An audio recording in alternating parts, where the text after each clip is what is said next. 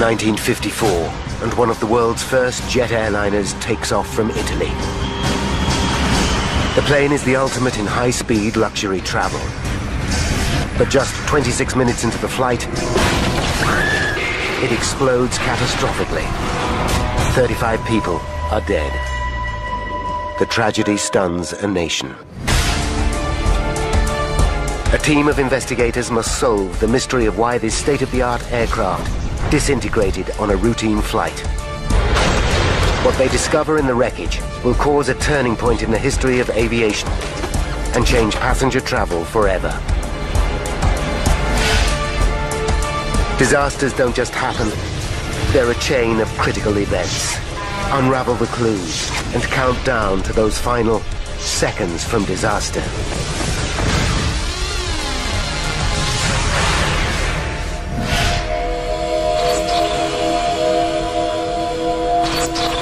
Europe, 1954. Throughout the continent, there is a growing sense of optimism. As the nightmare of World War II begins to fade, former enemies forge new links. There's a spirit of enterprise. Civil aviation is booming, boosted by technological advances made during the conflict. In just 2 years, the number of airline passengers has nearly doubled. 9:30 a.m. Sunday, January 10th, Rome Airport. Here, a dozen planes come and go every hour. On the tarmac stands Flight 781 en route from Singapore to London. The plane is a British-built de Havilland Comet. It's the marvel of its day and the perfect symbol of the new technological age. The Comet is the world's first passenger jet, and it's halving journey times around the world. The pride of Britain sends a message of superiority to every aircraft manufacturer in the world. A dream comes true. At Havilland Airport, the Comet, the world's first all-jet airliner. Begun 3 years ago, the airliner that makes every other passenger plane out of date will go into operation within 18 months. The revolutionary design is based on de Havilland's hard-won military expertise. The plane is powered by 4 Ghost jet engines and carries 42 passengers and crew at up to 800 kilometers per hour, almost twice as fast as its nearest competitor. To help it achieve this staggering speed efficiently, it flies at a height of up to 12,000 meters, where the air is thinner. Until now, such performance was the preserve of military jet fighters. 20 months after the launch, there are 17 of these aircraft in service. 9 are owned by the British Overseas Airways Corporation, or BOAC, and among them is Flight 781. 9:40 a.m. BOAC engineer Jerry Bull inspects the Comet's undercarriage. He checks for fuel leaks, tire damage, and marks on the airframe. He pays attention to the aircraft's high-tech, ultra-lightweight aluminium skin. It's extremely thin and vulnerable to damage. You're looking for this incidental damage. There was none as far as I can recall at that stage. So my own thought at the time was walking, oh, we got a clean aeroplane today. At 10 a.m., Bull completes his final checks. The flight crew join him. The captain is Alan Gibson. At 31, he's one of BOAC's youngest pilots. Captain Gibson was a man of very good ability, not a person who would panic about anything. He was, confident. In Rome Airport Terminal, members of the new jet set enjoy breakfast. Many are children returning to England for a new school term. They're excited about flying on the world's first passenger jet.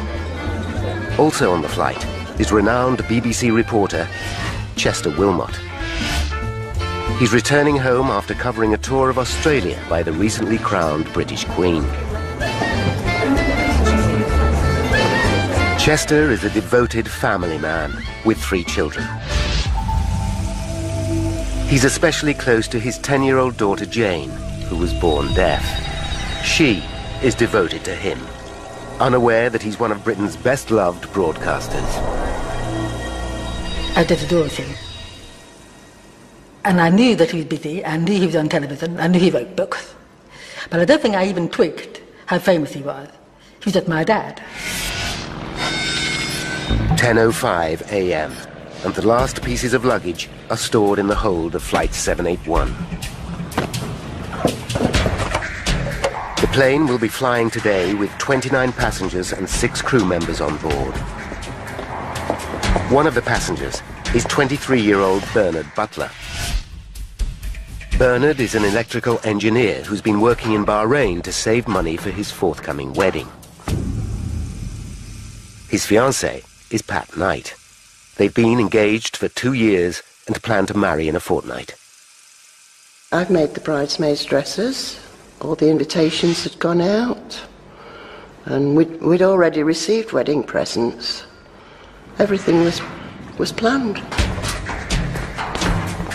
Bernard is returning home with a surprise. He's picked out a dress for Pat to wear at their wedding. At 10:18 a.m., all pre-flight checks are complete. Captain Gibson signs to confirm that everything is in order. Captain Gibson seemed very relaxed, also looking forward to getting home. Flight 781 is just one of 5 BOAC services from Rome to London today. An older generation of slower propeller-driven airliners make up the other flights. At 10:19 a.m., a BOAC Argonaut, also bound for London, thunders down the runway. Captain Johnson is at the controls.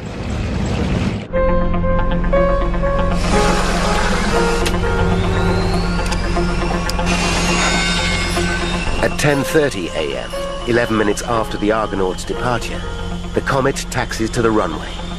Jerry Bull salutes goodbye.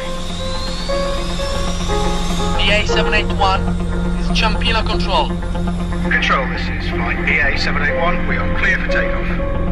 Roger. Air traffic control grant permission for takeoff. 1 minute later, the high-tech plane takes to the air. It's a sunny day, and conditions for flying are perfect. The journey to London will be exactly 2 hours and 37 minutes. The gleaming jet will arrive at London Airport a staggering 2 hours before the propeller-driven Argonaut. Such speed is so far beyond anything produced by American rivals Boeing and Douglas that Comet's manufacturer de Havilland expect to dominate this booming market. Throughout Britain, expectation is high, from Prime Minister Winston Churchill down. It was important from the British point of view to have our aircraft in the air, and an aircraft which was far better than anything else. So it was a booster. But since the Comet entered service 20 months ago, there have been 2 accidents with a loss of 54 lives. In March 1953, one crashed on takeoff in Pakistan. 2 months later, severe weather was blamed for a second disaster in India. As both accidents occurred in difficult conditions, reliability of the Comet is not in question. At 10:38 a.m., Flight 781 climbs to an altitude of 11,000 meters, twice as high as any other passenger aircraft. To achieve this, while allowing passengers to breathe comfortably, the engineer operates a pressurization system from the cockpit. As the Comet rises, the air pressure inside the cabin is maintained at the equivalent altitude of 2,500 meters, a level easily tolerated by the human body.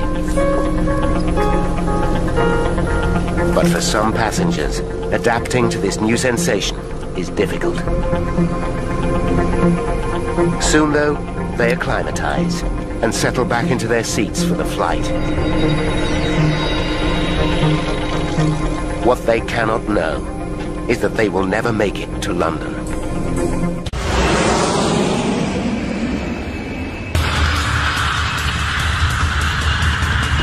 (1954), and the state-of-the-art Comet jet airliner has taken off from Rome en route to London.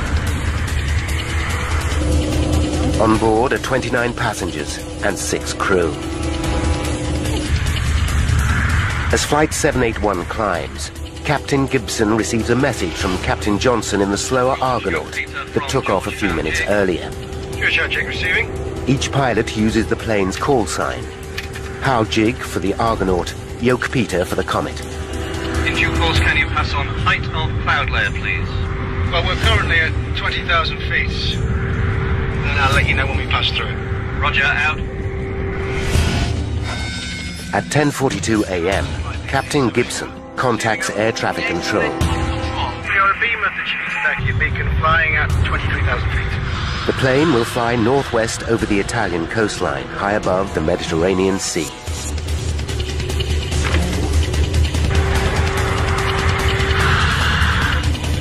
Would you like some tea, sir?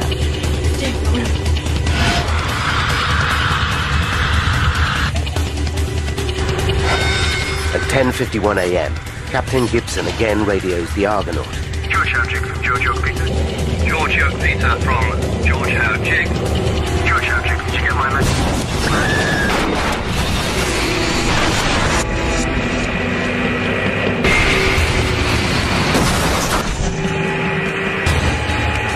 The message ends mid-sentence. Yoke Peter, come in, please. When Captain Johnson gets no response, he contacts Rome Airport. We've lost contact with BA 781. They just seem to have disappeared. Can you raise them? At 10:56 a.m., the airport controller tries to contact the Comet. Without success. They fear something is terribly wrong. 200 kilometers northwest, on the island of Elba, a group of Italian fishermen are repairing their nets. Among them is 33-year-old Luigi Papi. As they work, something extraordinary happens. I felt a break in the air, and then there was a bang, and I heard a sound like thunder, but it was not like any thunder I'd ever heard before.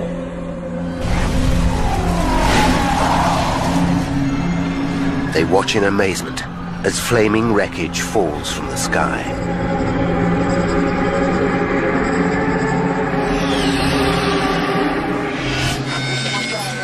At 11:15 a.m., air traffic control receives word that a plane has crashed into the sea off the island of Elba.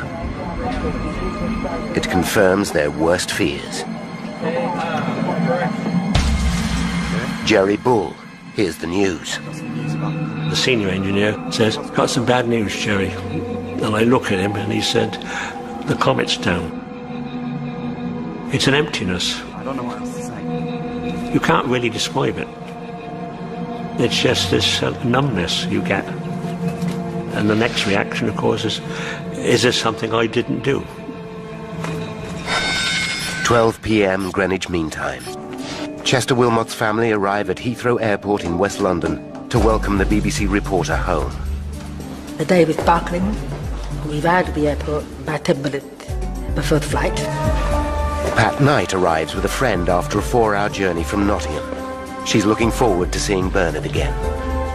It was 11 months since I'd seen Bernard, and I was very excited that he was coming home and I was going to see him. 1,200 kilometers away, a small flotilla of fishing boats heads off the coast of Elba towards the crash site. Going empty. At first, we saw nothing. Then we saw a flock of seagulls which were pecking at something. So we headed straight for the seagulls. And that was where the plane had crashed.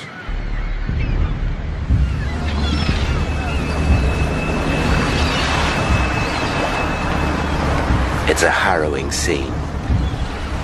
Bodies and debris float in the water. Among the carnage is a white wedding dress.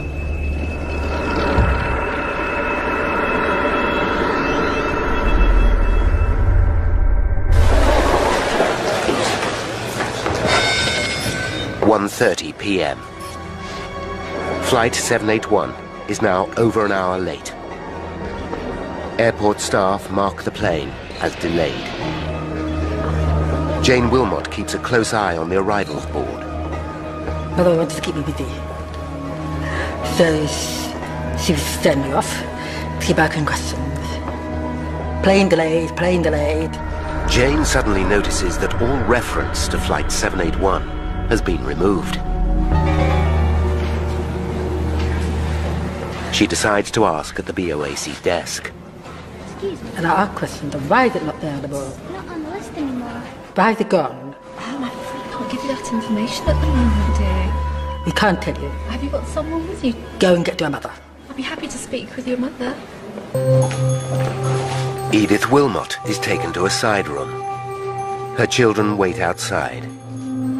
They still believe their father's plane is delayed. How this? Oh well. These things happen. Minutes later, Edith returns visibly shocked and close to tears. Darlings, there's been an accident. She tells her children that Chester is dead. Jane will never see her beloved father again. I just couldn't believe it was happening. But I was very upset because I knew he was coming home for my birthday. And I kept on saying to myself, it wasn't his fault. He wasn't the pilot.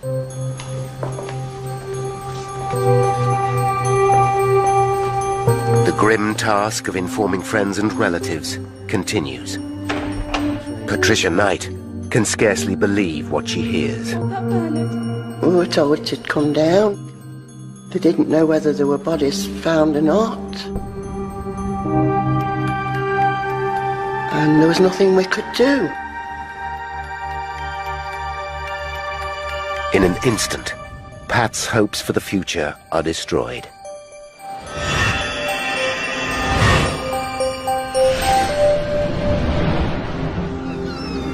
In Italy, the fishermen begin the gruesome task of recovering bodies.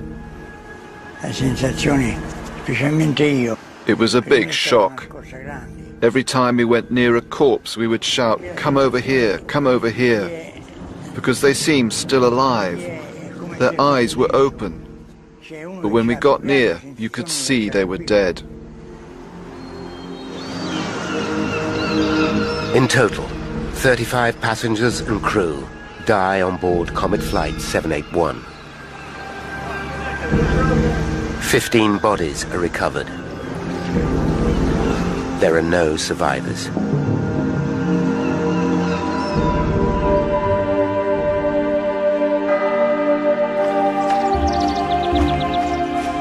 The dead are carried to a small chapel in Port Azzurro.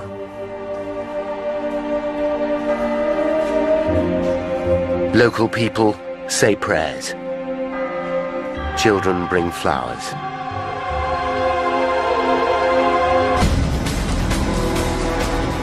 The horrific crash is headline news around the world. The question on everybody's lips is how could the most advanced airliner in aviation history just fall out of the sky?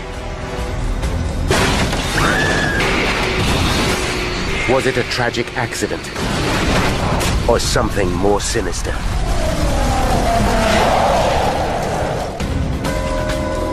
In 1954, the mysterious crash of the Comet dominates the thoughts of the British nation.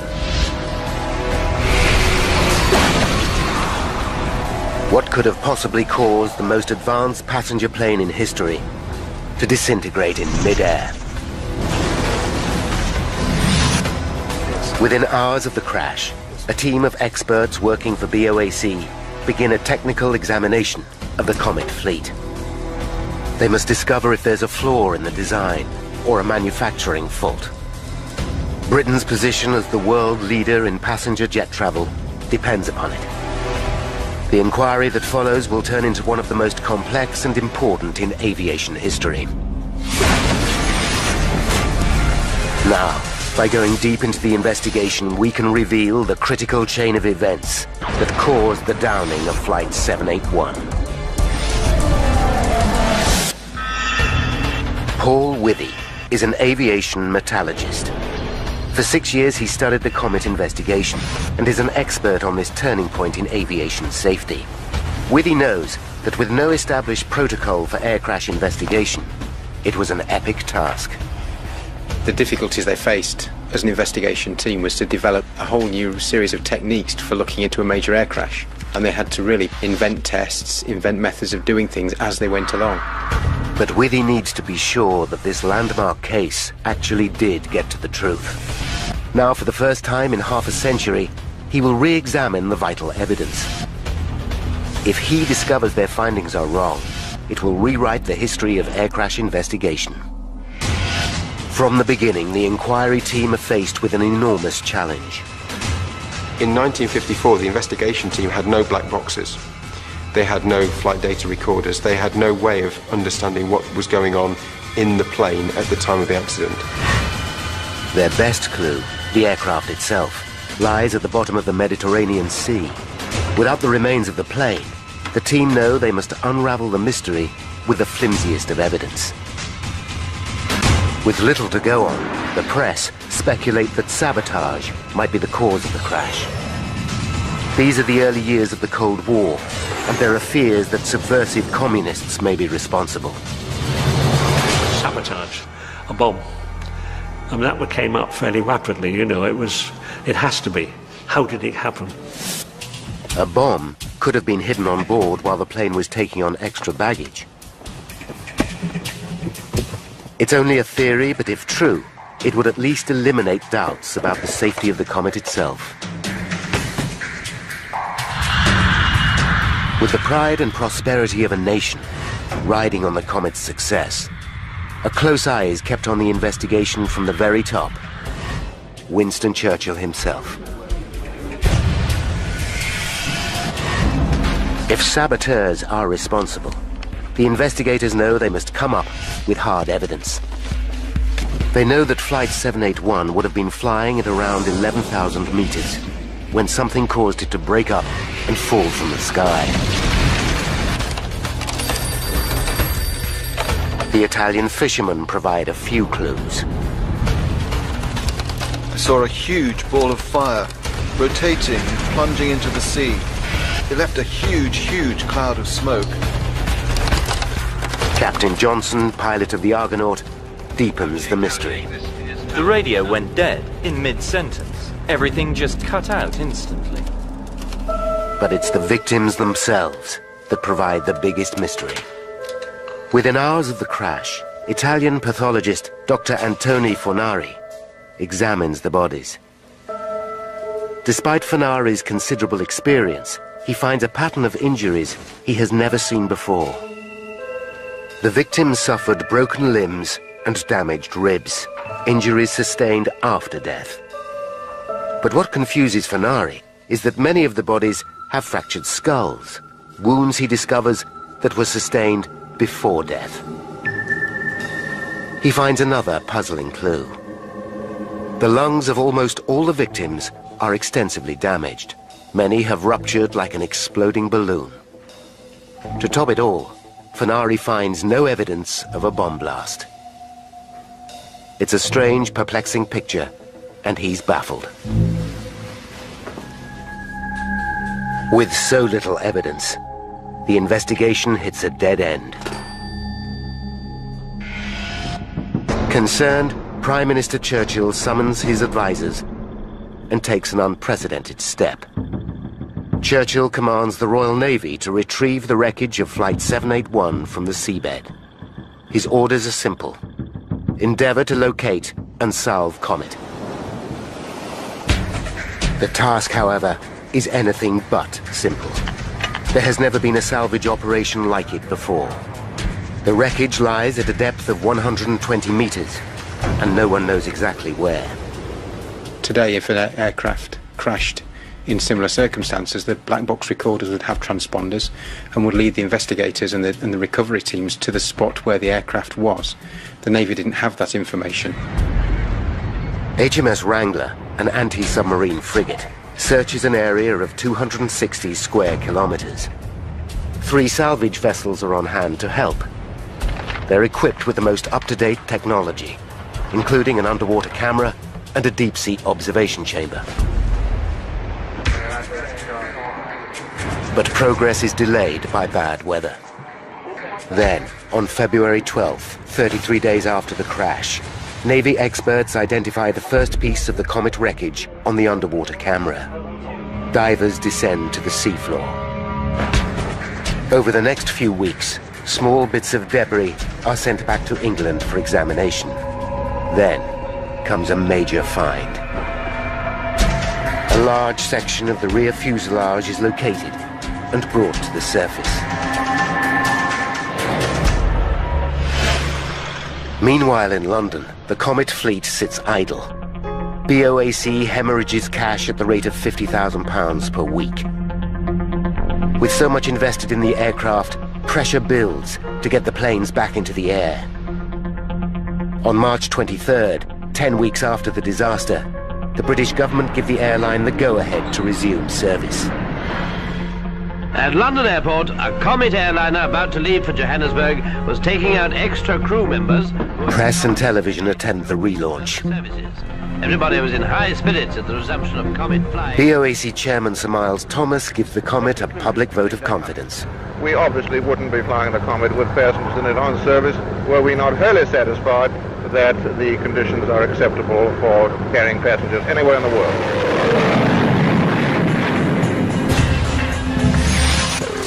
Wreckage from Flight 781 arrives in England piece by piece. Investigators identify and mark every fragment. In a hangar, carpenters build a wooden frame of the Comet aircraft.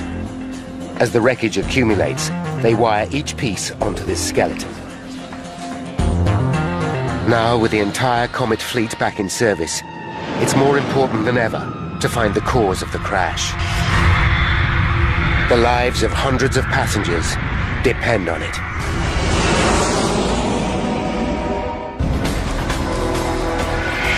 April 1954.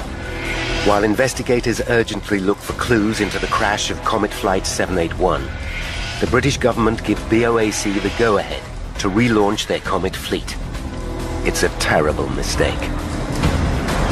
At 6:32 p.m. on April 8th, 16 days after the resumption of flying, a Comet takes off from Rome bound for Egypt. 14 passengers and 7 crew members are on board.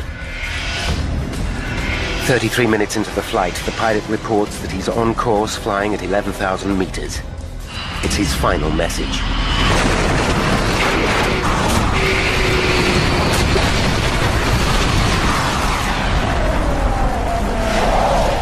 A further 21 people are dead. The news sends shockwaves around the world. Barely a fortnight after reassuring the public the Comet is safe to fly, BOAC's chairman publicly admits that he was wrong. Obviously, we cannot continue to carry the public in Comets until this disaster is fully explained. Similarities between the two accidents are uncanny. Both planes were refueled and checked at Rome by the same engineers, including Jerry Bull. You just can't accept that an aeroplane like this again, it's gone down the same way and you've lost these people again. Both aircraft were flying at an altitude of around 10,000 meters. Both crashed into the sea shortly afterwards. It seems there must be a flaw in the aircraft itself. Again, the British Navy looks for evidence. They recover 5 bodies, along with a few personal effects. Churchill acts decisively. He appoints the Royal Aircraft Establishment, Britain's leading aeronautical research centre, to investigate. Heading the inquiry will be Sir Arnold Hall. Hall has an impressive reputation. He's a Cambridge scholar and one of the outstanding scientists of his generation. Sir Arnold Hall is a brilliant scientist, and he was one of those people who would let the facts speak for themselves and would make judgments based on fact, not on opinion. Churchill instructs Hall.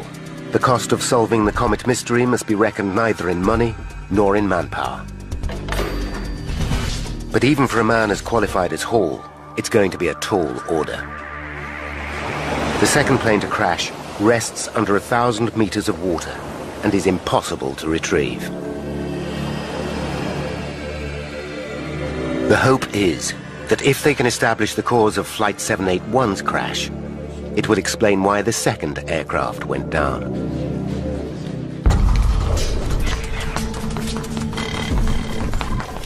Over the next 4 months, 781's wreckage is methodically pieced together at Sir Arnold Hall's headquarters in Farnborough. It's groundbreaking work. Never before on that scale has an aircraft been reassembled by anyone, and the investigation team had to learn how to do it and develop the techniques and tools to reassemble a very badly damaged aircraft. As they examine each piece of debris, they find intriguing clues. Bits of carpet, pills from the first aid cabinet, a corner of a mirror from the toilet, and scraps of passengers' luggage are all found wedged into the rear end of the fuselage, under the root of the tail fin. It suggests an explosion at the front of the cabin that blasted personal belongings to the rear of the plane. The question is, how and where did the explosion start? As the wreckage begins to provide some clues, so too do the victims. 4 of the bodies retrieved from the second crash are flown to Britain for post-mortem. The pathologist finds identical injuries to those of Flight 781, fractured skulls and ruptured lungs. Hall has a hunch. Could the entire plane have burst like a balloon? After all, the pressurized cabin designed to keep passengers comfortable would mean that the aluminium skin of the Comet is highly stressed. Any structural failure, and it might simply explode of its own accord. Such a violent decompression, as it's called, has never happened on a passenger plane before, but Hall and his team believe this could explain the terrible injuries. To test the theory, they stage a pioneering experiment. The team build a Perspex model of the fuselage, 1/10 the actual size. The cabin includes 28 miniature seats with 6 dummies. The model is housed inside a pressure chamber. When the pressure in the fuselage is increased to 8¼ pounds, the equivalent of flying at 12,000 meters, the team deliberately rupture the model.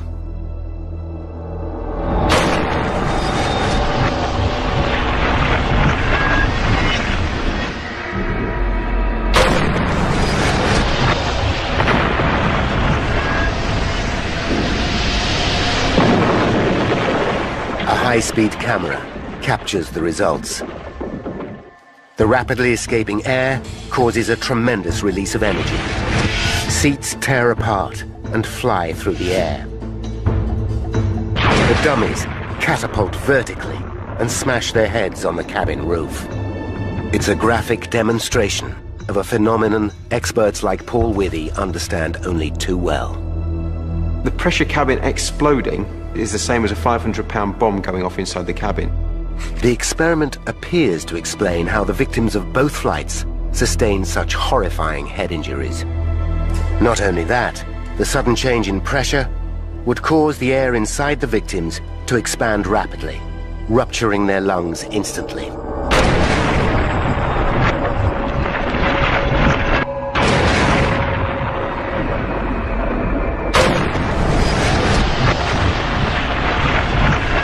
If explosive decompression can explain what happened to both planes, the team must discover exactly what caused the weakness in the structure of the fuselage.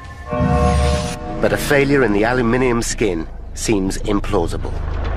The manufacturer's own tests show the natural life expectancy of the fuselage is over 10,000 flights, many more than the number flown by the 2 crashed planes. Nevertheless, Sir Arnold is not a man to leave any stone unturned. He decides to put the entire airframe to the test. Sir Arnold Hall decided that failure of the pressure cabin could be one of the possible causes. And because he wanted to make sure that everything was looked at, this was just one of the tests that was performed. Before testing begins, the team look closely at the Comet design. They discover that to withstand the stress caused by repeated pressurizations, the skin of the aircraft must be immensely strong, but it must also be extremely light. In order to achieve this, de Havilland developed a lightweight aluminium alloy skin, just over 0.5 millimeter thick.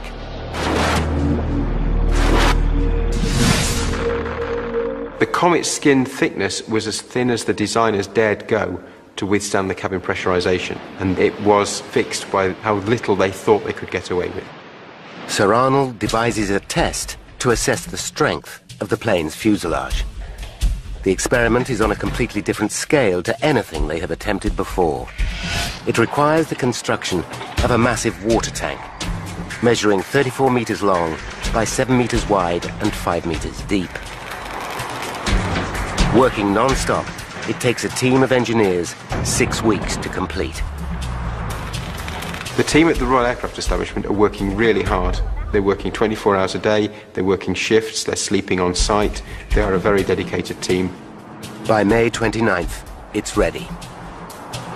The engines and cabin upholstery of a Comet are stripped out. The empty plane is gently maneuvered into the water tank, with the wings protruding on either side. Hydraulic rams move the wings up and down to simulate flight conditions. Engineers fill the tank and the plane with water. When they are both full, they force more water into the plane, pressurizing it as if it were flying. After 5 minutes, engineers reduce the pressure. Each test puts the same amount of strain into the aircraft as a single flight at 12,000 meters. Sir Arnold plans to test the fuselage to destruction. It could take up to 5 months. The experiment runs 24/7. Using 1950s technology, it's a grueling task. Today we wouldn't do a water tank test. We'd actually use computer modelling and computer simulation to understand how the aircraft would behave. As the tests continue, there are other lines of inquiry. In mid-June, 5 months after the crash of Flight 781, the team assembled 2/3 of the fuselage onto the wooden frame. Half a wing lies on the floor. It's now clear from the tears in the metal that the aircraft has indeed decompressed violently and blown apart at the seams. By following the fractures back to where they started, they think the initial failure was probably at the front of the fuselage, somewhere between the cabin and the cockpit. It seems as if the tail and rear fuselage then came away from the main cabin. The rear wing structure followed, and then the outer wingtips. The cockpit broke away as the plane plummeted to Earth, and finally fuel from the wings set the debris ablaze. But the exact cause of this tragedy is still a mystery. Then, on June 24th, Sir Arnold Hall gets a call that changes everything. The team running the water tank test has had a major breakthrough.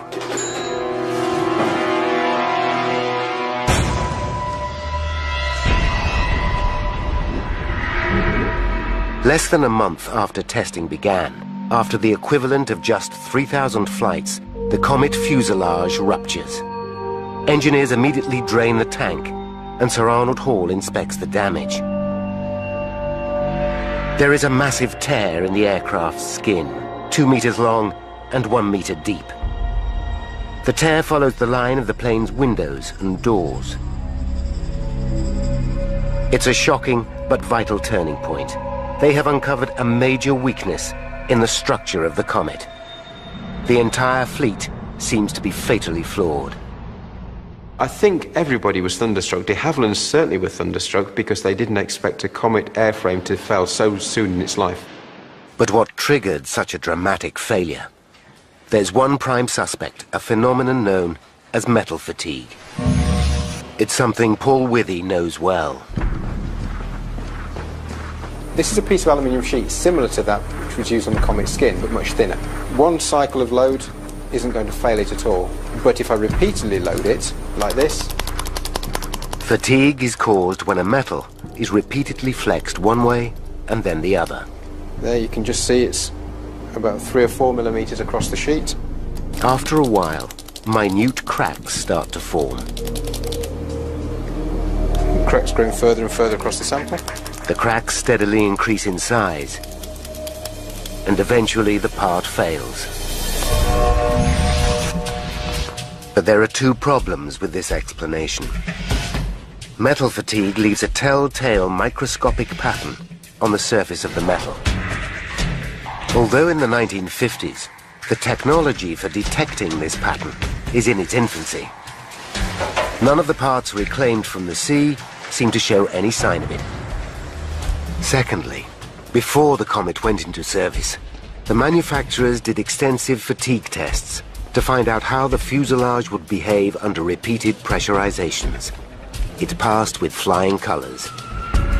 Sir Arnold knows he must come up with hard evidence to prove the theory. He must find a part of Flight 781 that shows signs of the fatigue.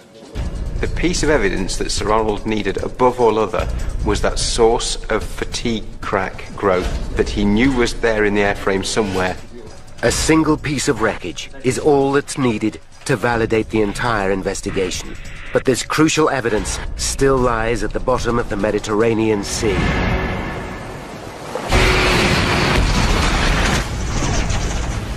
It's 1954, and investigator Sir Arnold Hall believes that the cause of the two Comet crashes is a rupture in the plane's lightweight skin. After a unique pressure test on the Comet's cabin, the team examined the 2-meter split that has ripped along the side of the fuselage. They make some frightening discoveries. By tracing the tear back, they find it starts at the forward escape hatch. This is not surprising.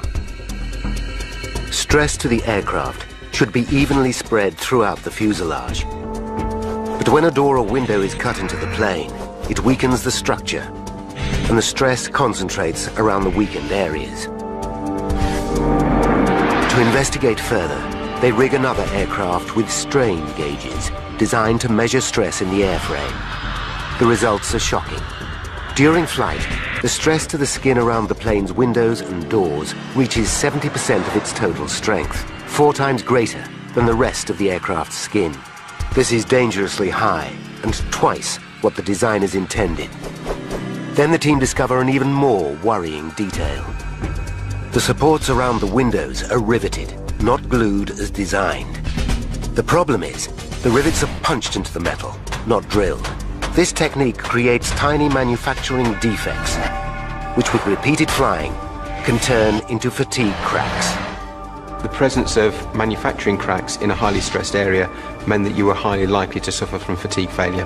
Sir Arnold and his team know they're getting close, but they have not yet conclusively solved the mystery.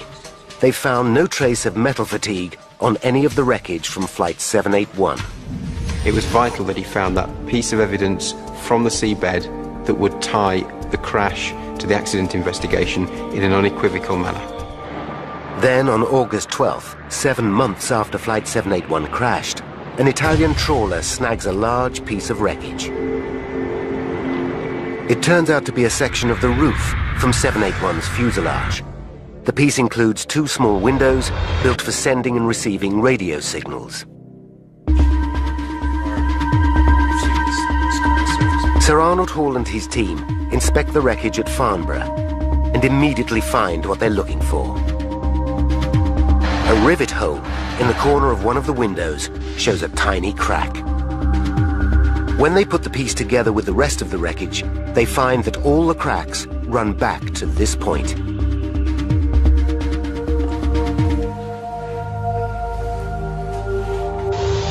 They have their missing clue. The future of the Comet, the world's first passenger jet airliner, hangs upon the outcome of a court of inquiry being held at Church House. On Tuesday, October 19th, after 6 months of grueling work, Sir Arnold Hall presents his findings to a court of inquiry. But one detail fascinates Withy. In 1954, the techniques for analyzing metal fatigue were crude. The final piece of wreckage was examined with an ordinary microscope, and the team relied on experience to make their conclusion. Today, London's Science Museum safeguards the crucial piece of wreckage. Paul Withy goes to see the historic item for himself. No one has ever used modern methods to re-examine the evidence. Using 21st century know-how, Withy wants to look again at the wreckage and check that Sir Arnold got it right. In order to preserve the damaged section, it has been mounted onto a plate. Running from a rivet hole is the crack which, it's believed, started the catastrophe. To examine the damage in more detail, Withy makes an impression of the crucial area using a silicon-based putty.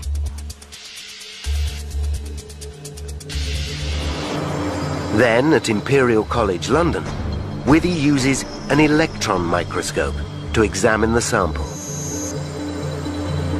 Magnifying the crack about 200 times, Withy shows what Sir Arnold would have seen. This is the fatigue crack we saw on the Comet skin, and Sir Arnold Hall and his team could see that using their techniques of the day. But zooming in further to 800 times, Withy can see detail that Sir Arnold never could. He finds a tiny manufacturing defect, probably formed when the rivet was punched into the metal. And it was that manufacturing defect that caused this fatigue crack to grow. And it's this image here that shows that Sir Arnold Hall and his team were right. It vindicates them in seeing that it was a fatigue crack which then grew to failure. 52 years after the most groundbreaking and innovative investigation in aviation history, Paul Withy has conclusive proof that Sir Arnold Hall's results are absolutely right. Now, by rewinding the events leading up to that fateful crash, and by following the evidence uncovered during the investigation, we can reveal how Flight 781 was downed. 10:31 a.m., January 10th, 1954. 26 minutes to disaster. Flight 781 takes off from Rome Airport. The plane is designed with an exceptionally thin aluminium skin. Rivets punched into the aircraft during construction create microscopic manufacturing defects. On each flight, the pressurization system puts enormous strain on the fuselage, causing stress to the skin, especially around the windows and doors. Repeated pressurizations turn the manufacturing defects into fatigue cracks that get bigger with every flight. 19 minutes to disaster. Flight 781 climbs to 11,000 meters. As it ascends, the pressure increases and the aircraft's skin becomes more stressed. At 10:51 a.m., the Comet's pilot, Captain Gibson, sends a radio message. George Yoke from Yoke Yoke, Peter. 5 seconds to disaster. A fatigue crack reaches 2 centimeters in length, and the aircraft's skin rips apart.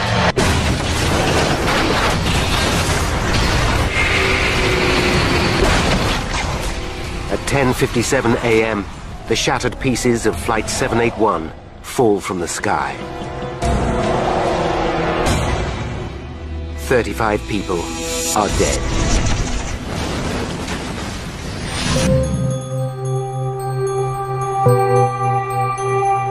On the island of Elba lies a memorial to those who lost their lives over 50 years ago. The pain of the tragedy will never be forgotten, but the scientific understanding gained during the investigation is comfort to some. I know it gave my mother a great deal of comfort that the test they did on the following the Comet crash did save people's lives later. 4 years after the crash, the Comet did fly again, but it never achieved the commercial success it once promised. In the interim, American company Boeing developed their own passenger jet and became the dominant force in the world of aviation. The de Havilland Aircraft Company went into decline and were eventually taken over. Passenger air travel had changed forever.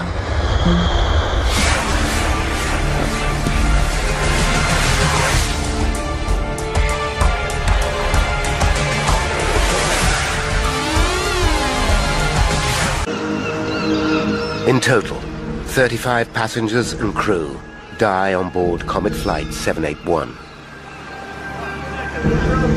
15 bodies are recovered. There are no survivors.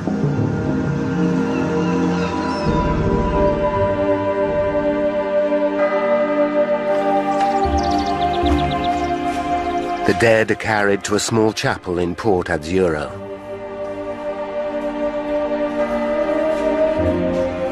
Local people say prayers. Children bring flowers.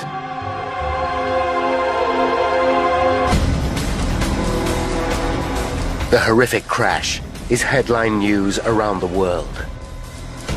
The question on everybody's lips is how could the most advanced airliner in aviation history just fall out of the sky? Was it a tragic accident or something more sinister?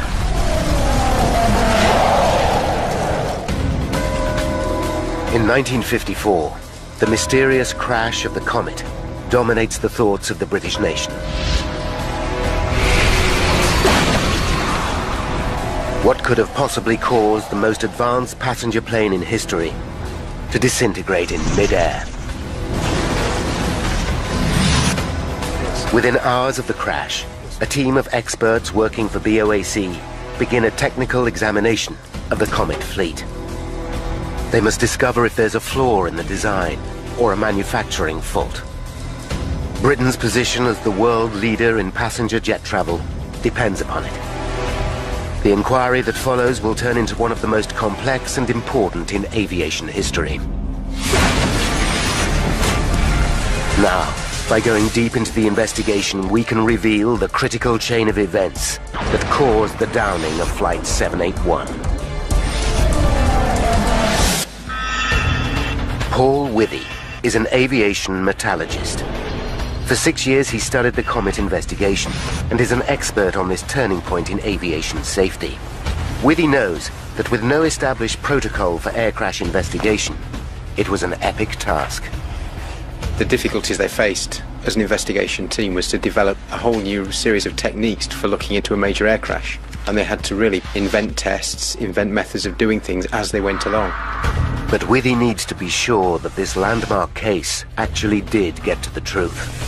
Now, for the first time in half a century, he will re-examine the vital evidence. If he discovers their findings are wrong, it will rewrite the history of air crash investigation.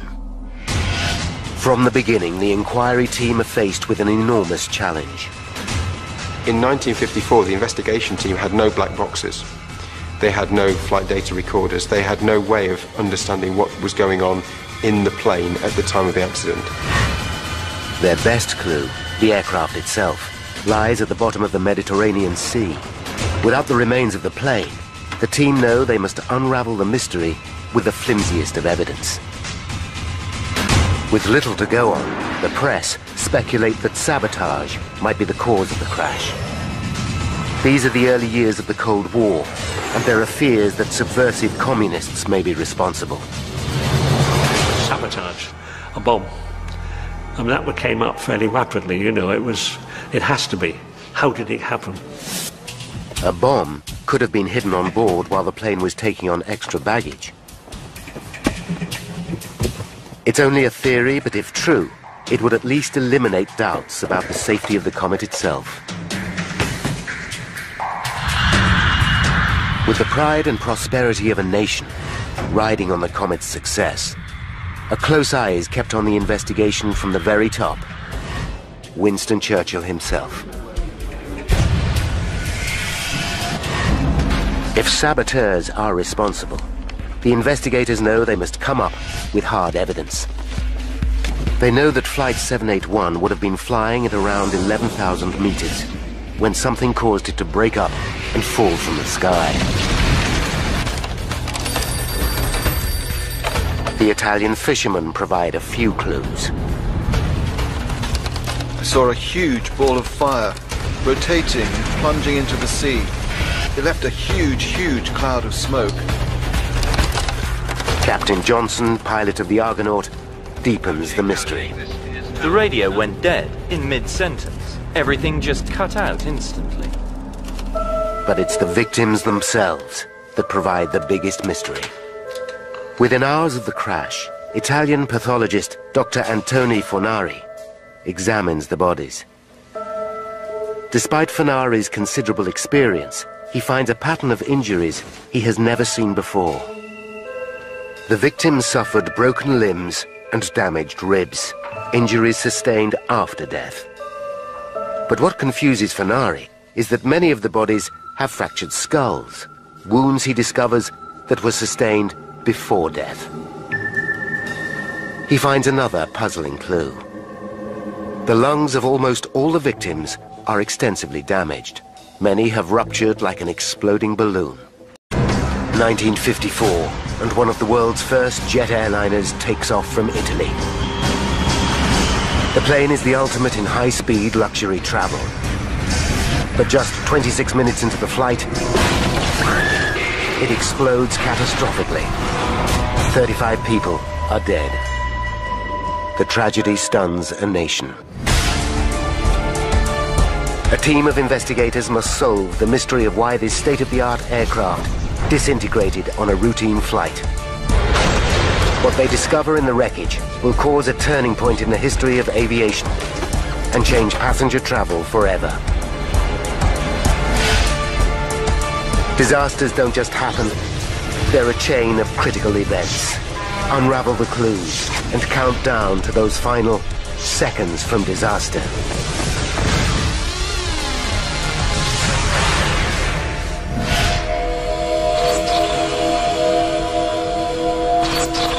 Europe, 1954.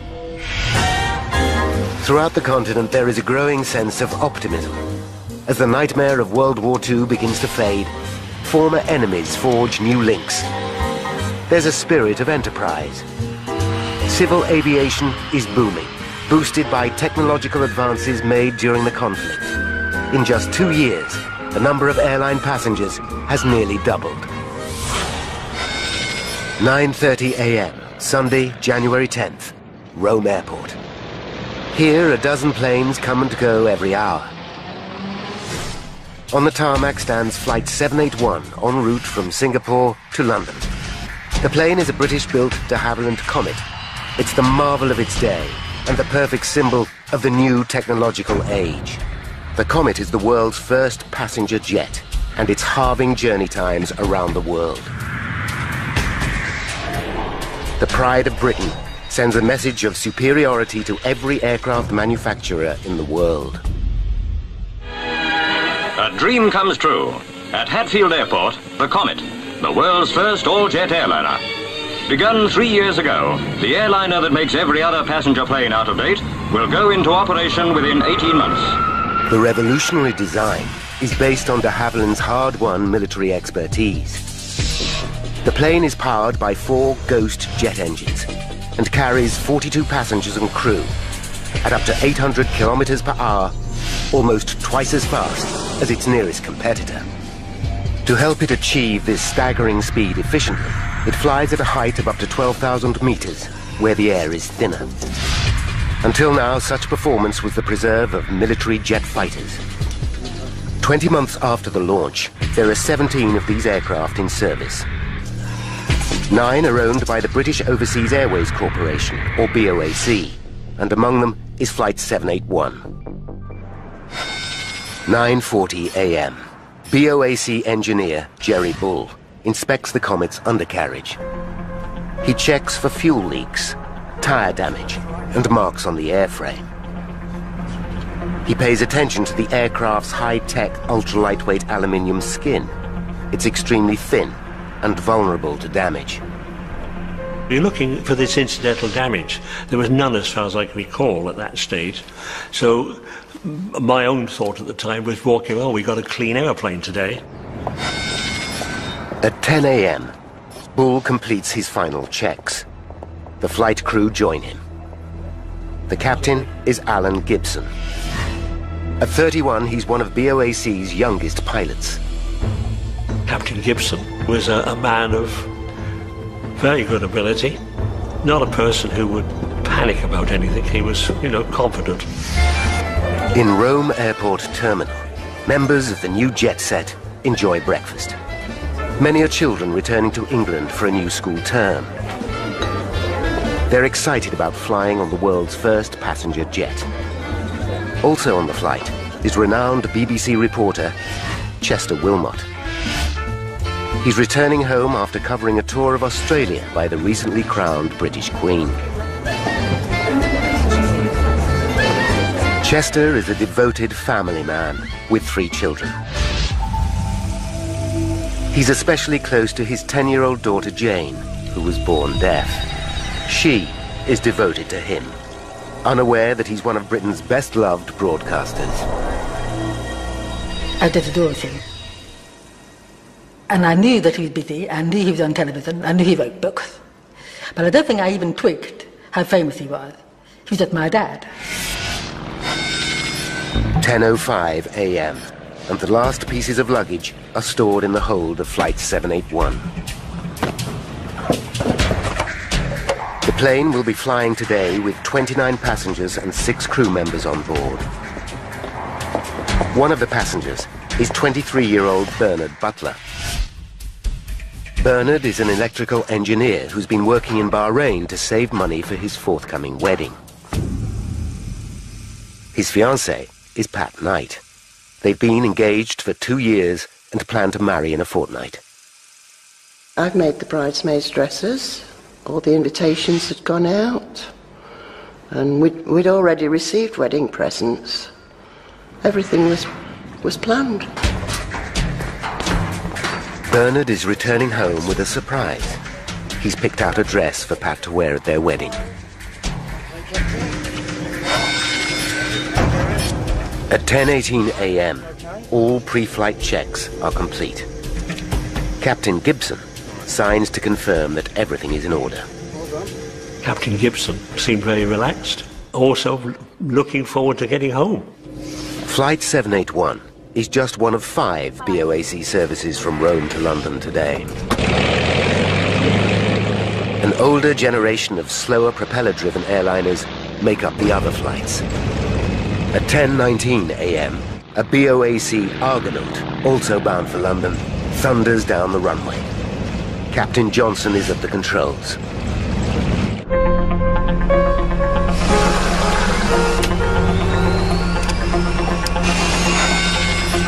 At 10:30 a.m., 11 minutes after the Argonaut's departure, the Comet taxis to the runway. Jerry Bull salutes goodbye. BA 781, this is Ciampino Control. Control, this is flight BA 781. We are clear for takeoff. Roger. Air traffic control grant permission for takeoff. 1 minute later, the high-tech plane takes to the air. It's a sunny day, and conditions for flying are perfect. The journey to London will be exactly 2 hours and 37 minutes. The gleaming jet will arrive at London Airport a staggering 2 hours before the propeller-driven Argonaut. Such speed is so far beyond anything produced by American rivals Boeing and Douglas that Comet's manufacturer de Havilland expect to dominate this booming market. Throughout Britain, expectation is high, from Prime Minister Winston Churchill down. It was important from the British point of view to have our aircraft in the air, and an aircraft which was far better than anything else. So it was a booster. But since the Comet entered service 20 months ago, there have been 2 accidents with the loss of 54 lives. In March 1953, one crashed on takeoff in Pakistan. 2 months later, severe weather was blamed for a second disaster in India. As both accidents occurred in difficult conditions, reliability of the Comet is not in question. At 10:38 a.m., Flight 781 climbs to an altitude of 11,000 meters, twice as high as any other passenger aircraft. To achieve this, while allowing passengers to breathe comfortably, the engineer operates a pressurization system from the cockpit. As the Comet rises, the air pressure inside the cabin is maintained at the equivalent altitude of 2,500 meters, a level easily tolerated by the human body. But for some passengers, adapting to this new sensation is difficult. Soon, though, they acclimatize and settle back into their seats for the flight. What they cannot know is that they will never make it to London.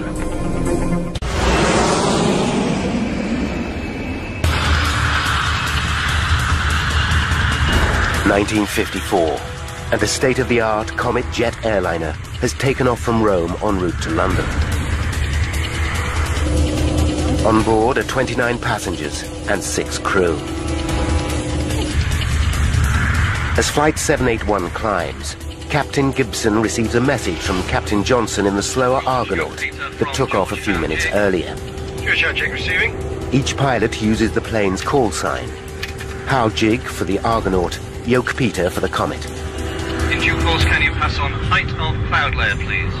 Well, we're currently at 20,000 feet. Then I'll let you know when we pass through. Roger, out. At 10:42 a.m., Captain Gibson contacts air traffic control. You're a beam of the Civitavecchia beacon flying at 23,000 feet. The plane will fly northwest over the Italian coastline, high above the Mediterranean Sea.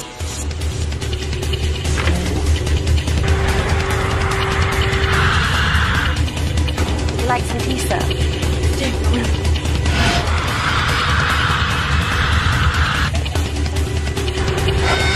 At 10:51 a.m., Captain Gibson again radios the Argonaut. George Howard from George Yoke Peter. George Yoke Peter from George Howard Jig. George Howard, did you get my message?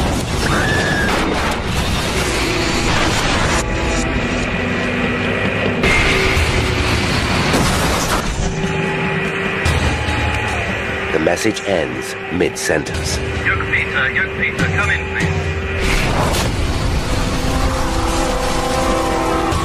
When Captain Johnson gets no response, he contacts Rome Airport.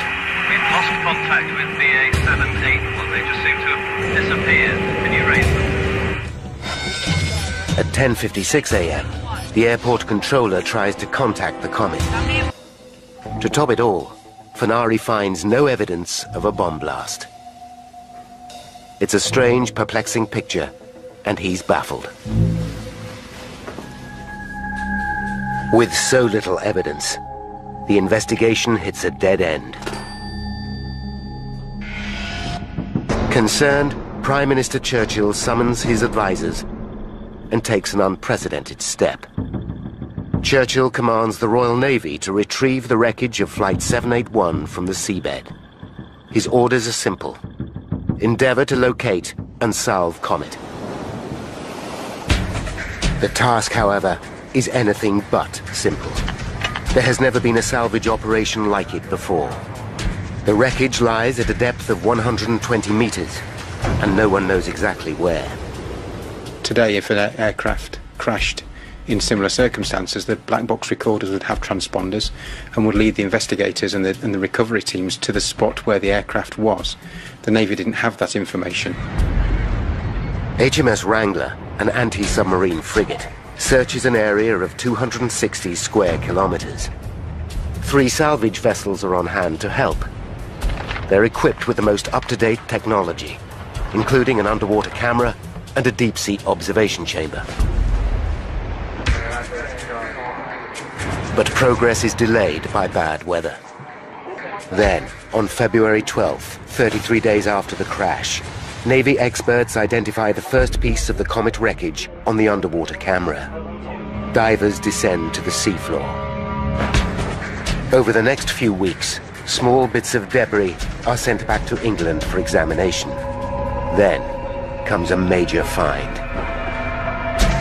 A large section of the rear fuselage is located and brought to the surface. Meanwhile in London, the Comet fleet sits idle. BOAC hemorrhages cash at the rate of £50,000 per week. With so much invested in the aircraft, pressure builds to get the planes back into the air. On March 23rd, 10 weeks after the disaster, the British government give the airline the go-ahead to resume service. At London Airport, a Comet airliner about to leave for Johannesburg was taking out extra crew members. Press and television attend the relaunch. Everybody was in high spirits at the resumption of Comet flying. BOAC Chairman Sir Miles Thomas gives the Comet a public vote of confidence.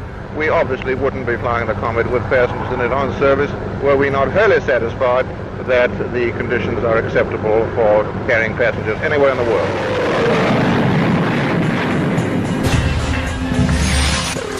Wreckage from Flight 781 arrives in England piece by piece. Investigators identify and mark every fragment. In a hangar, carpenters build a wooden frame of the Comet aircraft. As the wreckage accumulates, they wire each piece onto this skeleton. Now, with the entire Comet fleet back in service, it's more important than ever to find the cause of the crash. The lives of hundreds of passengers depend on it.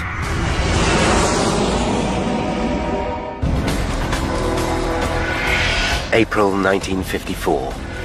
While investigators urgently look for clues into the crash of Comet Flight 781, the British government give BOAC the go-ahead to relaunch their Comet fleet. It's a terrible mistake. At 6:32 p.m. on April 8th, 16 days after the resumption of flying, a Comet takes off from Rome bound for Egypt. 14 passengers and 7 crew members are on board. 33 minutes into the flight, the pilot reports that he's on course flying at 11,000 meters. It's his final message.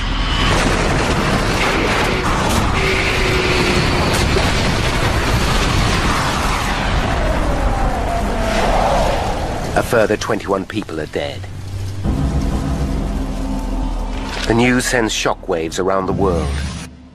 Barely a fortnight after reassuring the public the Comet is safe to fly, BOAC's chairman publicly admits that he was wrong.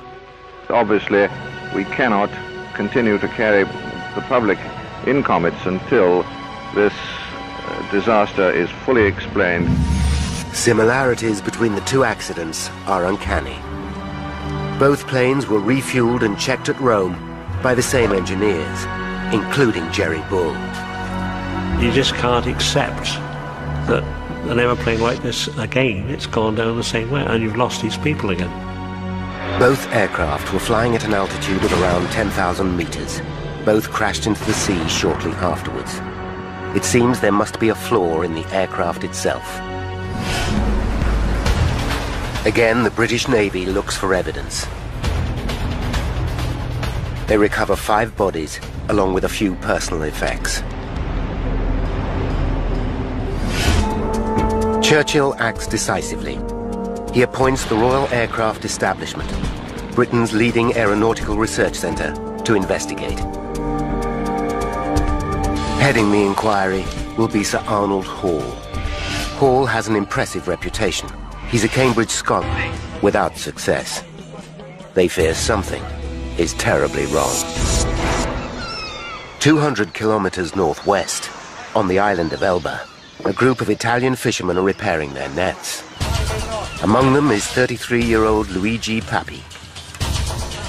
As they work, something extraordinary happens. I felt a break in the air, and then there was a bang, and I heard a sound like thunder, but it was not like any thunder I'd ever heard before.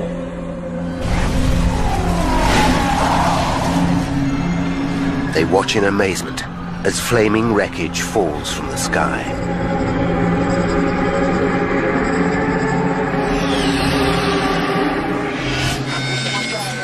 At 11:15 a.m., air traffic control receives word that a plane has crashed into the sea off the island of Elba. It confirms their worst fears. Jerry Bull hears the news. The senior engineer says, "Got some bad news, Jerry." And I look at him and he said, "The Comet's down." It's an emptiness. I don't know what else to say. You can't really describe it. It's just this numbness you get. And the next reaction, of course, is this something I didn't do? 12 p.m. Greenwich Mean Time. Chester Wilmot's family arrive at Heathrow Airport in West London to welcome the BBC reporter home. The day was sparkling. We arrived at the airport about 10 minutes before the flight. Pat Knight arrives with a friend after a 4-hour journey from Nottingham. She's looking forward to seeing Bernard again. It was 11 months since I'd seen Bernard, and I was very excited that he was coming home and I was going to see him. 1,200 kilometres away, a small flotilla of fishing boats heads off the coast of Elba towards the crash site. At first, we saw nothing. Then we saw a flock of seagulls which were pecking at something. So we headed straight for the seagulls. And that was where the plane had crashed.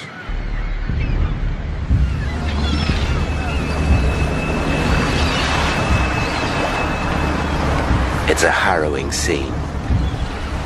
Bodies and debris float in the water.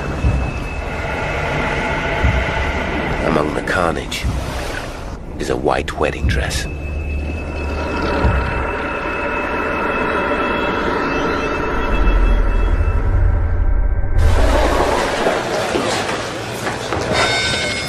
(1:30 p.m.)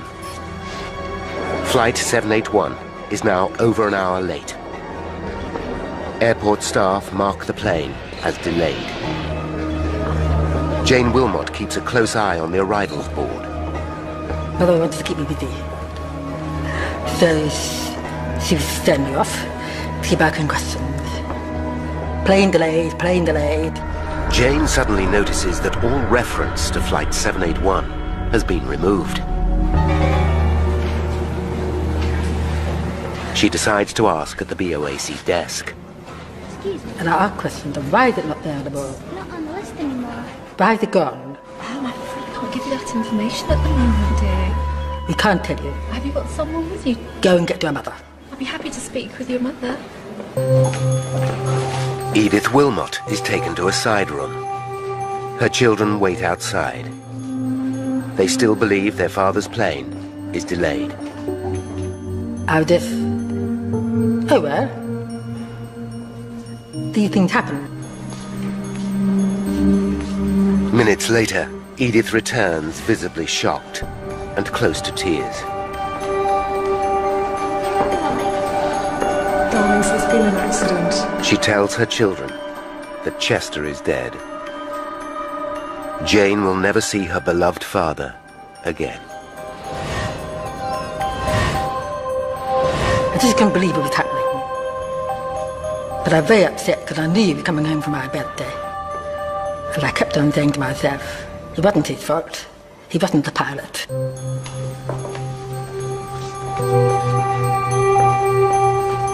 The grim task of informing friends and relatives continues. Patricia Knight can scarcely believe what she hears. We were told it had come down. They didn't know whether there were bodies found or not. And there was nothing we could do. In an instant, Pat's hopes for the future are destroyed.